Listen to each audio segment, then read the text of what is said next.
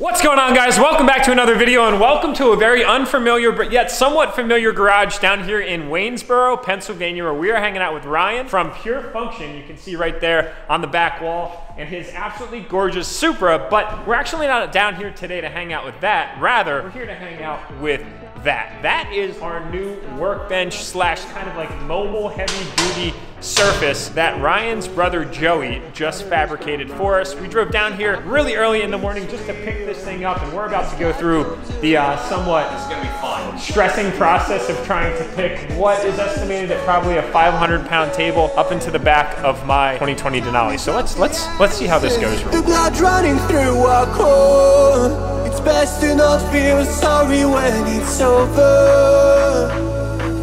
I will be the greatest that you ever seen before, and I'll stay eternal.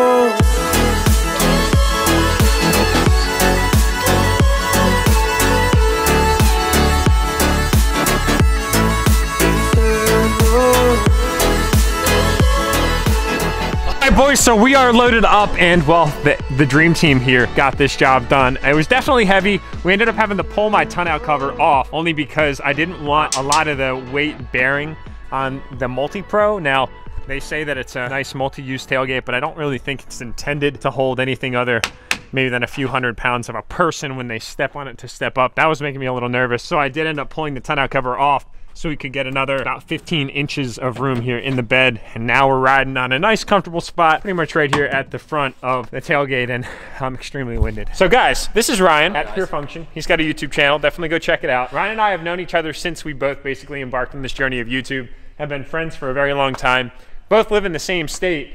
We just kind of live far away, so it's not like we get together all the time. But his brother-in-law, Joey, actually came through and fabricated us this really badass table. It's constructed of, what are we looking at here, Joey? 2x3 tubing and 2x2 tubing, and then a heavy eighth diamond plate flipped upside down. On all the shelves. Then you've got these stitch welds. Yep. How do you like that reference for terminology there? Stitch welds all on the side. I mean, what do you think this thing could actually hold? I think this table can outlive these casters probably. You'll probably get like 1,500 pounds out of the casters. You're looking at least 2,500 pounds for the construction. Dude, that's awesome. Basically what happened was, when I was in search of a very nice workbench, I posted it up on Instagram. A lot of you guys messaged me, and this happened to work out really well because these guys are local. I basically asked Joey to make me a workbench that would outlive me, and then I can just pass on like multiple generations. I just wanted to buy one of these in my entire life, and that's exactly what I got right here. So hell yeah, big success. Anyway guys, this is Ryan's Supra, and it's beautiful. It's beautiful. Well, no, I'm complimenting it. I'm complimenting it. I did kick its ass in the quarter mile. I mean, is that what you're waiting for? Yeah. It's a 13-second Supra. I got it. Funny. But in all reality, it is absolutely beautiful. It is on completely different setup now versus the last time that we raced, which was over 2 years ago. Yeah. At this point in time, I had the Mini Max, and the Mini Max wasn't really even anything special at that point in time, I don't think. No, the Corvette was a big thing then. You were dealing with tuning issues. You're working through fine-tuning things, and of course, as you guys know, tuning is everything on a setup. But now the setup has changed considerably. So quick rundown. What are we looking at here? S369 AIM Infinity standalone. Just make it easy. It makes 900 wheel horsepower. It makes 750 foot-pounds of torque on a stock engine. But it has a built head, Powerhouse Racing turbo kit, 4-inch exhaust, I guess diesel exhaust as I call it, T56 Magnum, built rear end, 888 tires. I mean, nothing's really left. Besides the bottom end being stock, everything's been touched now. Dude, so it's fun and it's fast. This is super goals here, man. I absolutely love this car. And as you guys know, as a truck guy, you all kind of see that like big diesel kind of genre and content. But I actually started with cars. I had an Evo 10 back in the day, which we used to talk about all the time. That was like FP Black. It made, I don't know, 500 horsepower, ID 1000. Marlboro, like all that good stuff. Like it made a ton of power. I had an S2000. Like I actually started from the JDM roots myself. So when I get to see a JDM icon like the Toyota Supra, man, I can't do anything but just appreciate it. Well, we can't not turn it on now. You have to. Well, oh, of course. I mean, it's a little bit early in the morning, but we're doing it for the vlog. We're doing it for the vlog. Standing here might be a bad idea. Ah, very moderate, very moderate. It is chilly this morning too.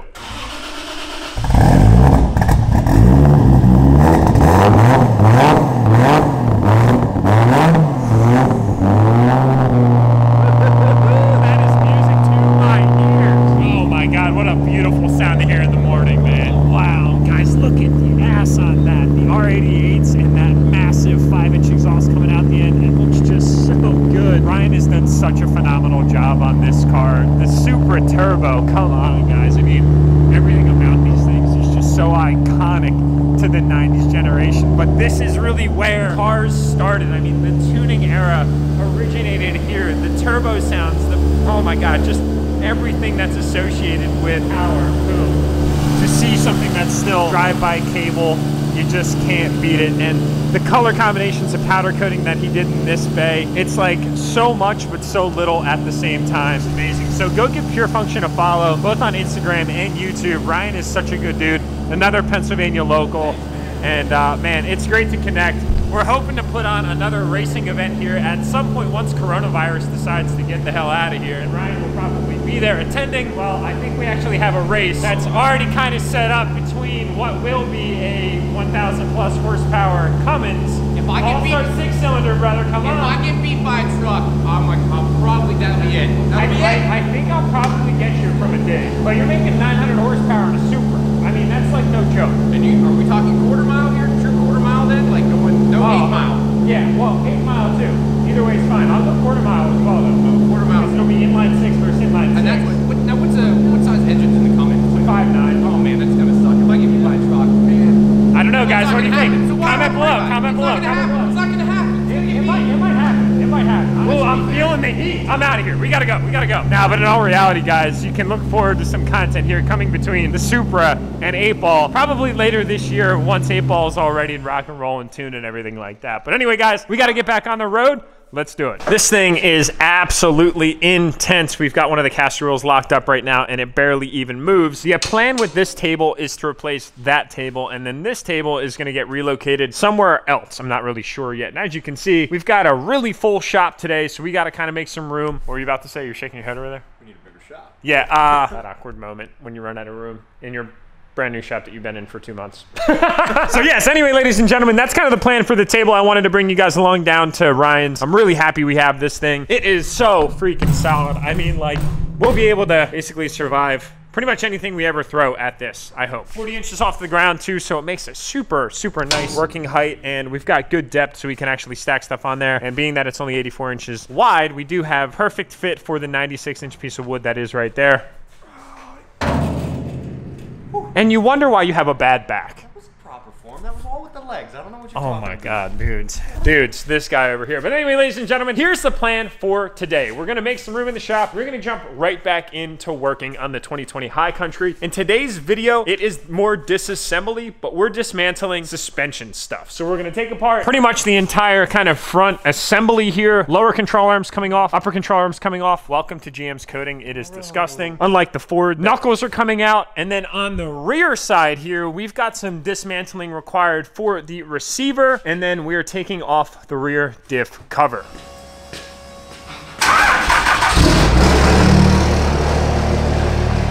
Rolling start.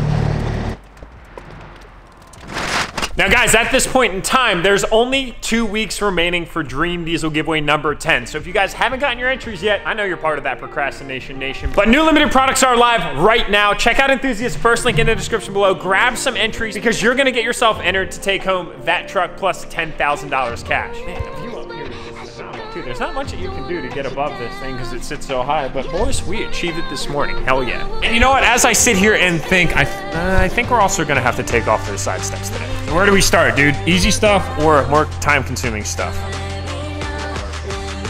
Oh, damn, I was kind of thinking the latter. Yeah, nah, truck's up in the air. We're starting with the easy stuff.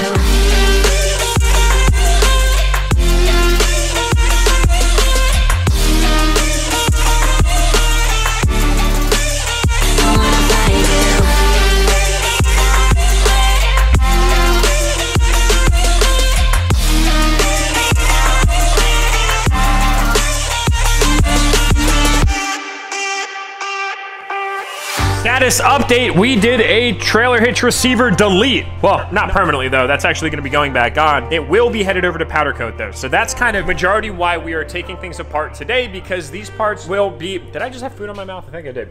I was chowing down on some pretzels with peanut butter. Man, those things are good. But like I was saying, these parts are actually gonna be headed out to powder coat. So receiver is out, differential cover is off. There are actually no differential covers that are made for the 2020 quite yet, so we decided to do something special with the stock one. Now, before we move over to the front end of the truck, I did want to just comment on the ease of removal with this trailer hitch. I haven't had a chance to remove the LML generation design trailer hitches, but I did mess around with the LB7 LLY and LBZs. These are considerably easier because there are no longer nuts that secure it to the chassis. Rather, there are these nice welded threaded bungs that are right on the other side. So you got 3 on this side, 3 on that side. And then all you had to do is actually loosen the 2 front bed mount bolts and then remove the 2 rear bed mount bolts. We got a little creative. We put a piece of wood up there, used our handy dandy Atlas 12,000 pounder, and then basically just dropped the truck down to lift the bed up a little bit. You're able to slide this entire unit out alone. It was really, really nice, super simple process, and it's gonna look good in the color that we're getting it coated. So that brings us to the next removal process, which is everything right here on the front end. We gotta basically take some stuff out to get it coated, and we gotta make some room for some more stuff. We will be revealing those details in a later video, but today we gotta just focus on tearing stuff apart. Let's get out of here.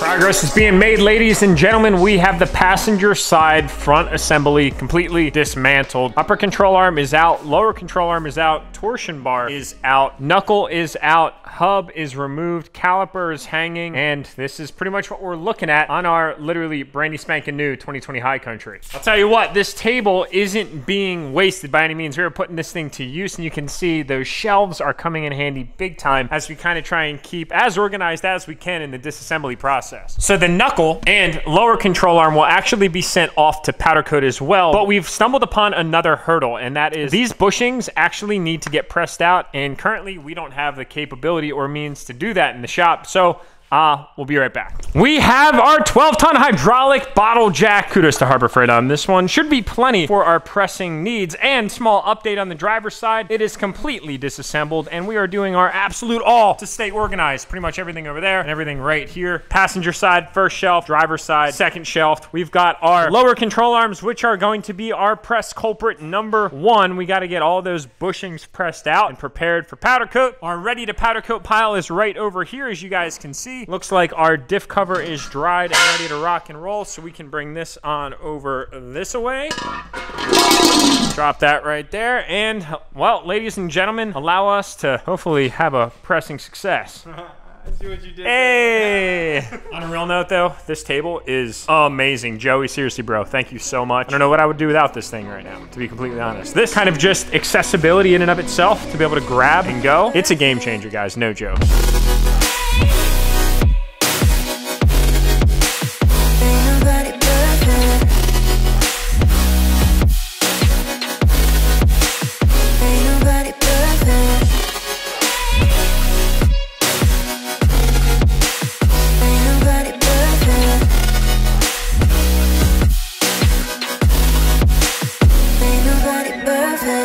For $140 plus Pennsylvania 6% tax, it did an okay job. I wouldn't say it's stellar. It's definitely not made extremely well, but it was able to get the end bushings out, but we were not able to press out the ball joints. The ball joints require a larger relief holder, basically a piece that we can put on the bottom of here, so it presses the entire thing out. So looks like we're gonna have to run over to our boys at Advanced Auto and rent ourselves a ball joint press, hence the name. I was really hoping that our little somewhat jerry-rigged solution would actually solve the issue, but I'm sure that this thing will come in handy over time. The press is actually good, but everything else is very flimsy, and then your actual press plates are your biggest bottleneck on this unit. You've got 4 configurations. If you marry them like this, you kind of get like a triangular or like a square, and then you've got small circles and then like large square. That's our biggest limiting factor right now because there's no simple way to rest the outside of that lower control arm within those relief plates to allow us to actually press the ball joint through. So that's kind of an issue that we ran into. Not the end of the world. We're just gonna have to head on over to Advanced and do kind of like one of their lease programs where you buy it on credit card for 170 bucks, but then they refund you 170 of those dollars, basically the cost of the tool. So fortunately, that's kind of something that is available to all of us.